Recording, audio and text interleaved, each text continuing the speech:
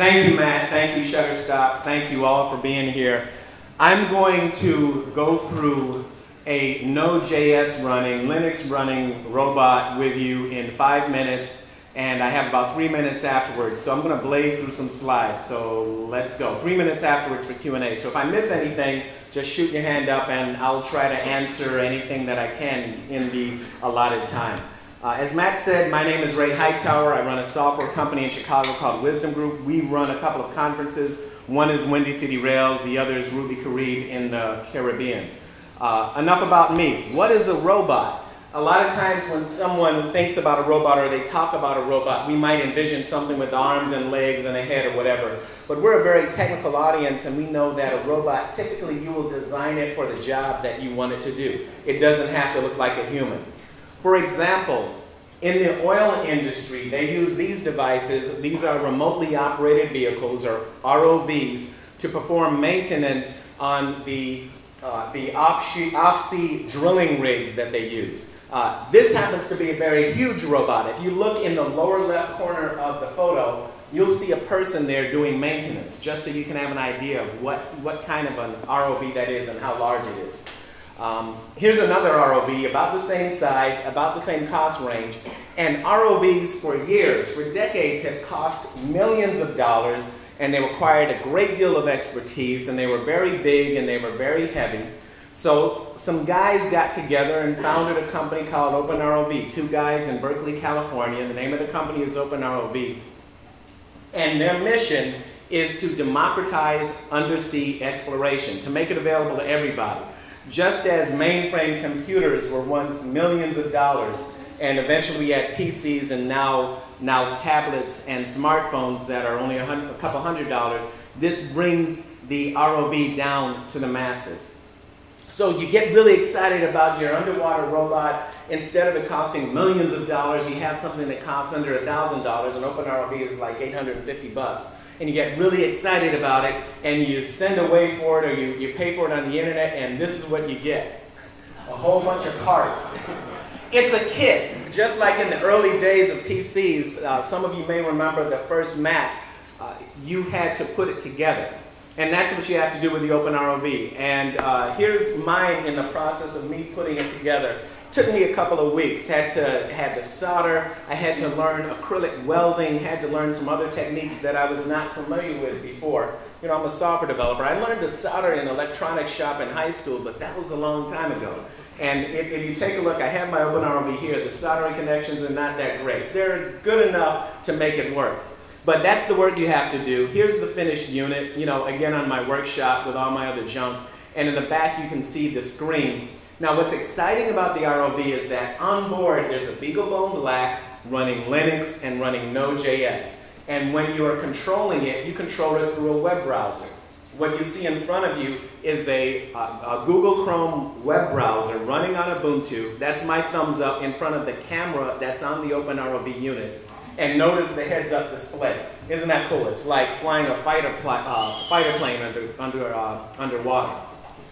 Here's another shot. This was from my first expedition in Lake Michigan, so I was just giving it the thumbs up to make sure that the camera was working.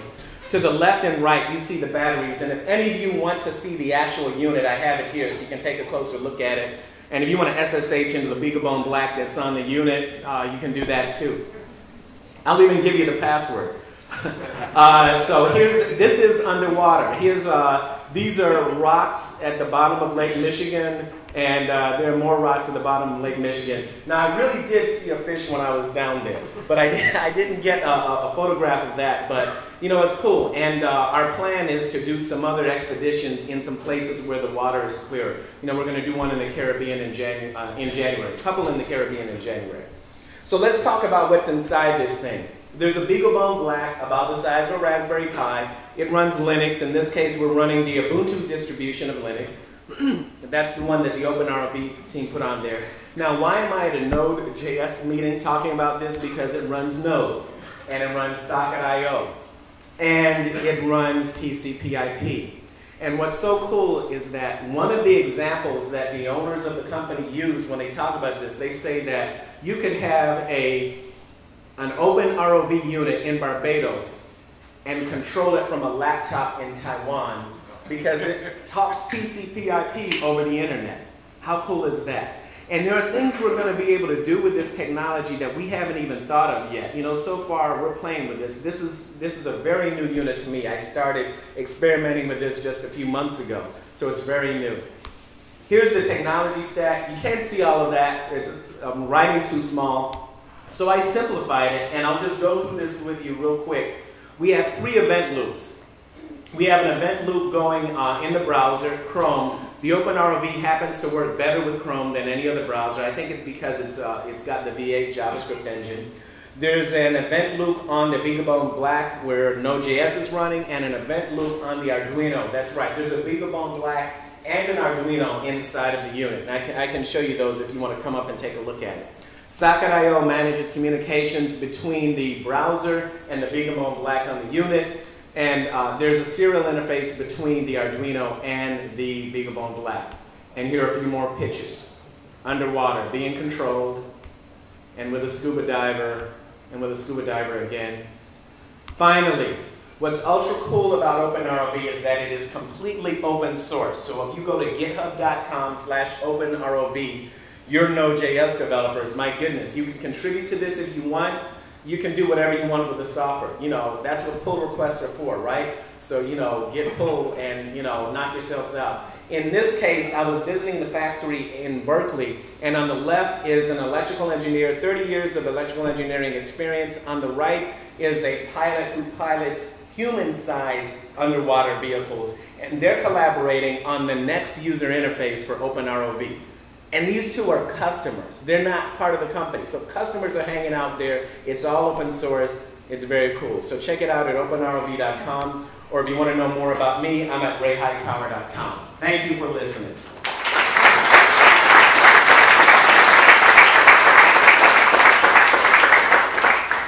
Are there any questions? Yes, sir. So I'm guessing you're tethered. That's how you're communicating with this thing remotely. Yes. The question was is there a tether, and is the tether the way that we communicate with the device remotely? Yes. We have to use a tether because we haven't figured out how to send Wi-Fi underwater yet. There are some people who are working on a way to convert TCP/IP to sound waves and let those go to a device that receives the sound waves and converts that back into TCP/IP. But who knows how far that would be cool, isn't it? It sounds really cool. Yeah, but I haven't seen that working successfully yet, but I've heard that there are some people working on that. Yes, ma'am. How easy is it to get started? How easy is it to get started? You know, that's really relative. I'm not very good with solder. I can do it okay, and I was able to knock it out. It took me about 2 weeks of nights and weekends to knock this out. The founder of the company can build one of these in a day, but you know, he better, right? So it really depends on what your skill level is with soldering, with working with acrylic, with working with electronics. I had some experience in those other areas, but acrylic, this was a brand new acrylic experience for me. So yeah, different pace for different people. Yeah. That's it? Yes, sir. In terms of battery technology, does this kit come with like a charger? Does it come with the batteries? Oh yeah, question about batteries. Does it come with a charger? What you do, the kit does not come with a charger, but I bought, and I'll show you the charger up here if you want to take a look at them. The batteries, I bought those through Amazon. Where else do you buy anything, right? The batteries are lithium-ion batteries. There are 6 of them. They are about the diameter of a C battery, a little bit longer than a D, but about the diameter of a C, and you'll see them inside the unit. And you do charge them. They're lithium-ion batteries, and there's special chargers for those. But they're readily available from Amazon.com. Well, yes? Why'd you need the Arduino when you got the BeagleBoard? Oh, that's a good question. Why do you need the Arduino when you got the BeagleBoard? That's something that I'm still learning about, but here's what I know so far. The Arduino is doing things like monitoring the depth sensor and the direction sensor, and it's controlling the motors. The Arduino is more of a microcontroller, and what the BeagleBone is doing is communicating with the surface. The BeagleBone, most of its CPU cycles are running that Node.js app, so you can see the images that are getting sent up by the camera, and so that you can see the data that's on the heads-up display. So really it's like delegation of responsibility. Yeah. Yes. How do you get involved in ROVs? Is it like an impulse buy or? He's asking if I'm a gadget freak. How did I get involved in ROVs? It just looked cool. It just looked cool. I want to give you something now. It looked cool, and there was also a legitimate reason, right? Like there are two reasons that all of us do anything, right? There's a real reason, and there's a reason that we tell everybody. You know, my company, my team and I, we do Ruby development, we do Rails development, Objective-C, and I like the idea of learning other technologies, other languages. I always wanted to learn something about Node, and this was a very good way to make sure that I learned Node. That's the reason I tell everybody. What's the reason? Oh, it's cool. It's a cool device, yeah. Yes? What's the latency like between getting images back from the camera and sending commands for motors and such? Oh yeah, what is the latency like between getting the images back from the camera and sending commands to the motor? It is quick. It's not so quick that you would think it's instantaneous, but if, for example, you put it up on your desk, you wave your hand in front of it, you can see a delay between the waving of your hand and the image you see on your laptop. So I would say it's less than a second, but it's not so quick that humans can't perceive it. I've never measured it though, but you can see it. Yes? You know the maximum depth it can descend to? Yes, what's the maximum depth that it can descend to? The maximum depth depends on how well you assemble the unit. It is designed, it's waterproof. And actually, I was so surprised and happy and ecstatic when I put it in Lake Michigan and it didn't flood, right? It's designed to go down as low as 200 meters, depending on how well you assembled it. And because it's open source, I've seen in the OpenROV forum, if you go to openrov.com, there's a forum there where people discuss their experiences. There are some people who are working on variations of the design whereby they can go deeper than that. But if you go to 200 meters and a little bit further than that, it's going to implode. And they have done actual destructive testing to see, to see what happens when it implodes. What happens is that the electronics chassis, the cylinder, I can show this to you. We'll go back to one of the photos. The cylinder that you see, that holds all of the electronics. It can take only so much pressure. And at about 200 meters, it's just had enough, and it implodes. And that's all. Yeah. Am I doing all right on time, Matt? Okay. Yes. I'm sorry, couldn't you? Oh no, that's all right. Go ahead.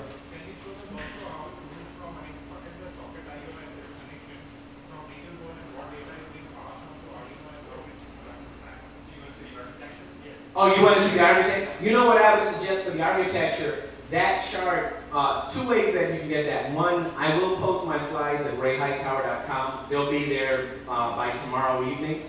And the other thing is, if you go to github.com/OpenROV, that architecture chart is there. And the cool thing is, because this is open source, if you look at the repo, you will see updates that are as recent as a few hours ago. So you may actually get something that's more up to date than what I have in my slides. Yes? Do you need like scuba divers to like watch the unit while it's down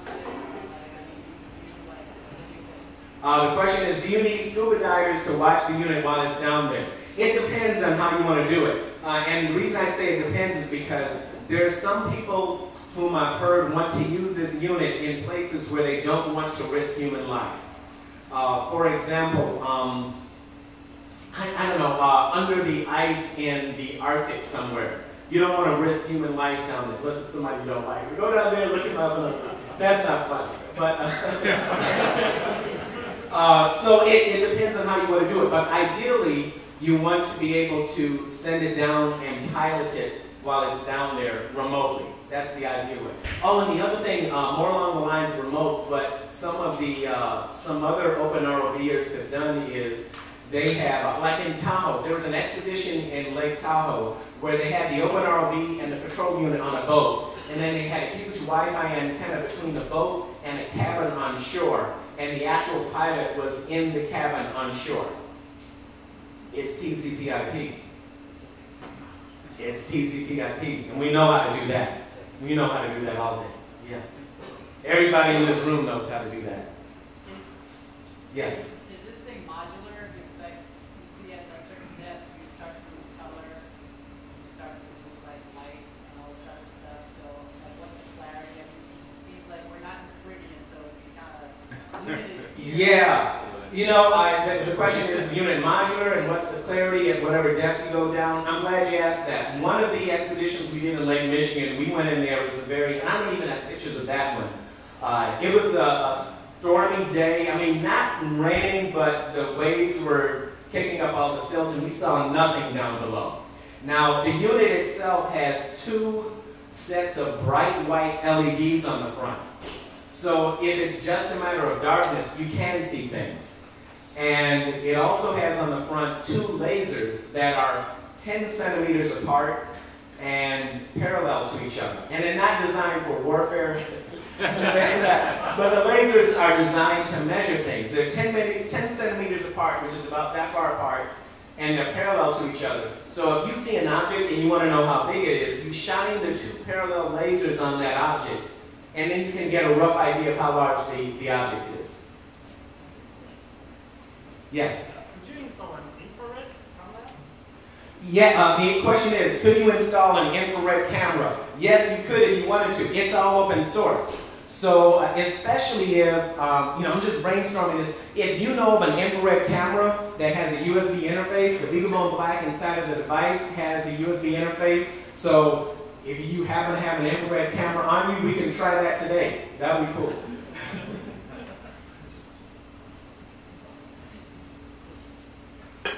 Okay, thank you very much for your time.